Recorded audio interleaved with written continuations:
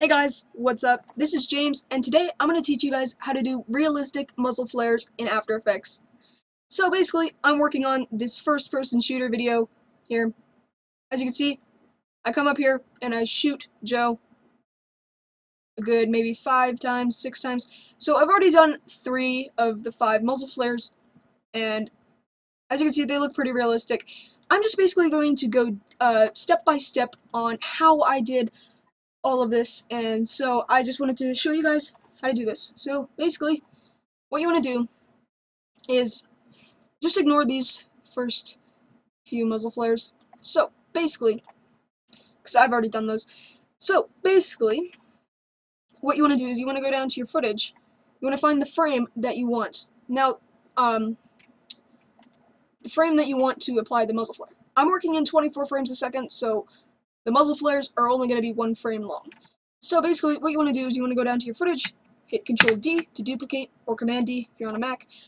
Then either Command Shift D or Control Shift D. So just Command Shift D, and then go 2 frames over, Command Shift D or Control Shift D.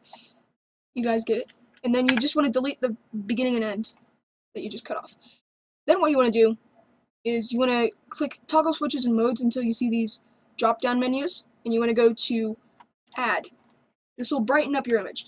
Now what you want to do is you want to go to the pen tool and select some of the general areas that would be lit up by the muzzle flash. So I'm just going to go to the base of the gun here. Basically just go over the gun a little bit.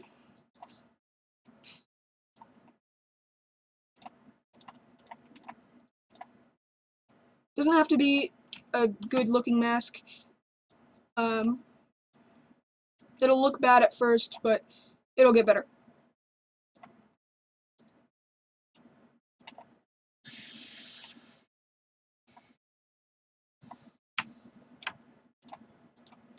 Now as you guys can see, there's this ring up top of the gun. Basically, what you want to do about that is we're going to mask out the inside of the ring, and we're going to make that mask subtract. So we're not going to have it add to. You guys know what I mean? Anyway. So basically, we have this sort of ring in the way here. And as you can see, it has a hole in it, because it's a ring. And so basically, what you want to do about that is you just want to mask out the inside of that. And we're going to go down to the masks, and we're going to go to mask 3, which is this one. And we want to go to subtract. So then it will not show any light in the middle of this. And okay. So now what you want to do is you want to go down to your masks, you want to select all of them, go to the drop down, adjust the feather. You probably want to make it around 75 to 80 pixels. Then for mask 2 and mask 3, which is just the ring, we're going to select those, and we're going to make the mask feather only be 5 pixels.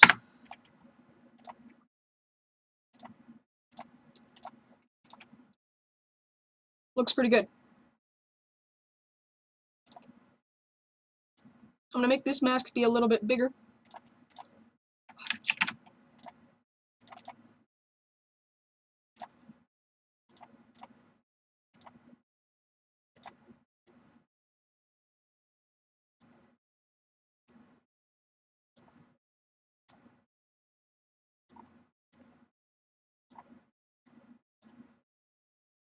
Alright, there we go. So now we have 2 frames of light on our gun. And it may come off on the second frame, but that's okay. It won't look that bad. So basically what you want to do now is you want to duplicate that layer. I said you want to duplicate that layer, and you want to set the blending mode back to normal. Then you want to drag this under your add footage. Make sure it's above your original footage though.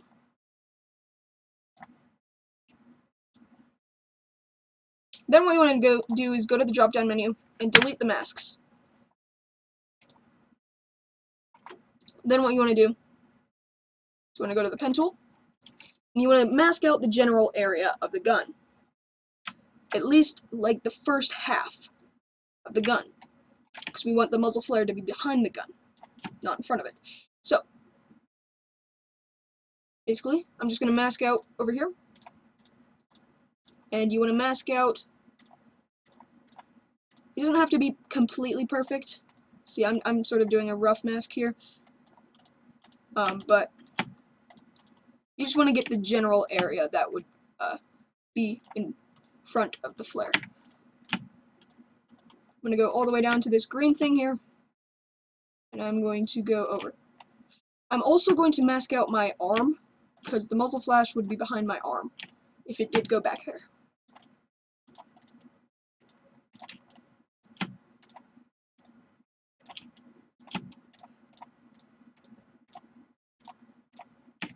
There you go. Now, again, we can see that there's the ring in here. What you want to do about that is you just want to, again, mask out the inside of the ring. And then, basically, what you want to do is want to go down to masks, select both of them, bring the feather down to 5 pixels.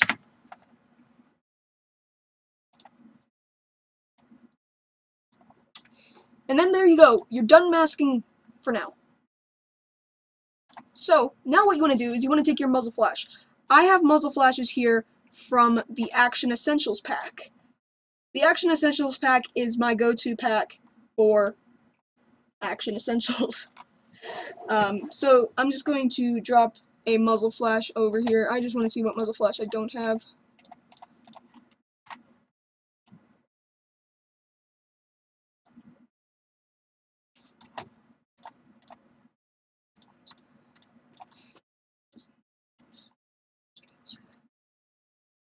I'm going to get a muzzle flash that's sort of more of a blob than a star. So, basically, what you want to do is you want to drop your muzzle flash on the timeline down under your masked layers that you just made. Oh, shoot. Sorry, I forgot one thing. Make sure mask 2 here, where you masked out the ring, make sure that's set to subtract. I'm sorry, I forgot to mention that. I've done that a couple times already. So, basically, now what you want to do is now that you have your flare in, position it on the timeline to your liking.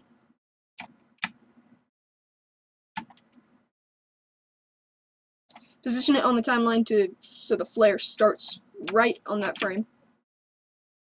And position it and resize it to your liking.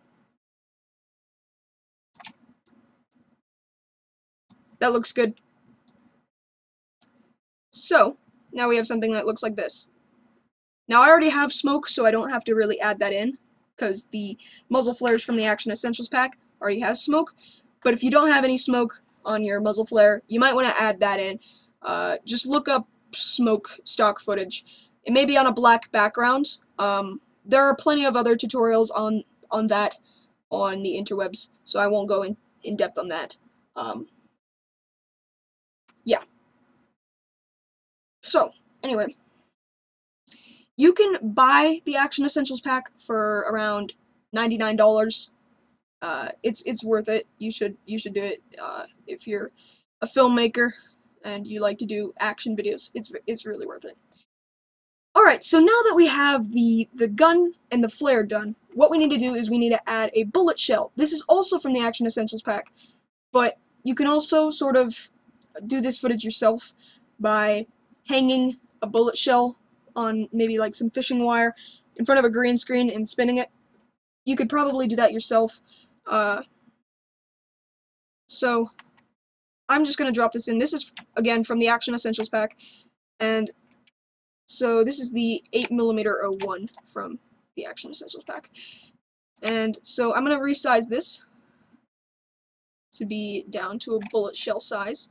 I'm basically going to place this like it's just coming out of the gun. Then what you want to do is you want to hit P on the keyboard to bring up the position and click the stopwatch. Then what you want to do is you want to go forward, maybe a few frames, right there, and you want to drag it off screen. Now this is what it looks like without motion blur.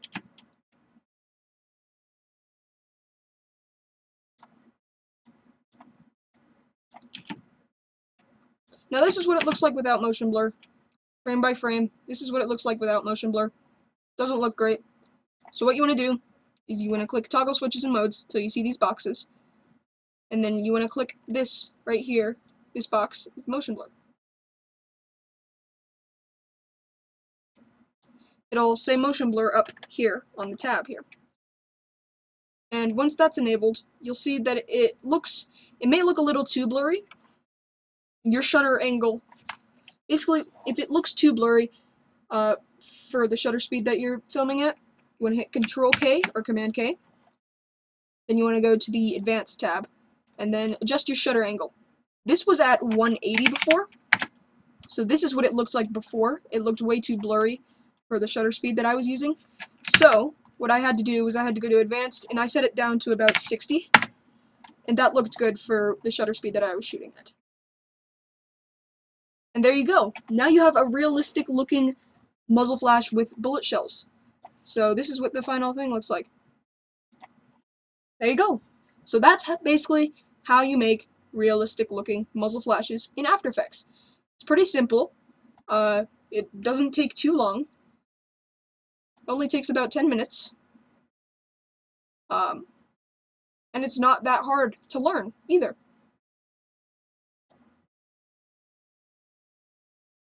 So there you go. That's how you make muzzle flashes in Adobe After Effects. Go try it yourself. If you want to try this, you can download the free trial of Adobe After Effects on Adobe's website. I'll have a link in the description below, and you can go out and try it for 30 days, and if you like it, I don't know, buy it. It's a really good software, and it's great for filmmaking. I really recommend it. Anyway, yeah, so I'll see you guys in the next one. Bye-bye!